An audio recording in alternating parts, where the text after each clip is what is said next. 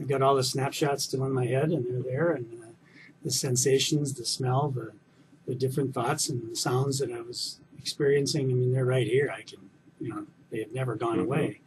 But the best thing for me at that time, I was a DARE instructor, so that was very helpful. But my wife and I, it also happened to be our wedding anniversary that weekend, and we had planned a weekend at the Anderson house. And so this was Thursday night when the Brom incident occurred. And Friday, we had some friends coming down from the Twin Cities to take care of both our kids for the weekend, and we were going to leave that afternoon to go to Wabasha. And of course, things changed a little bit. And, we didn't get out of town until later in the afternoon or later in the evening. It was well into the dark by the time we left, and that was really the best thing because, of course, my wife was very concerned. She knew something had happened. Of course, the news was just covering the situation, and which, of course, it should. And to go up there to take that, it was a very quiet drive. We didn't say a whole lot or talk a whole lot.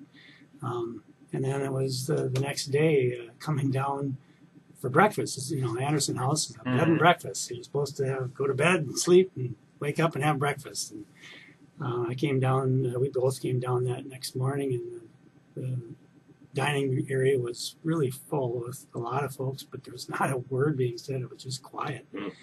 And looked around as we sat down, and people were reading the paper. Almost every table had a newspaper. And looked around, and I kind of got a sense of what was going on. And I looked at my wife and I said, "Man, if they only knew."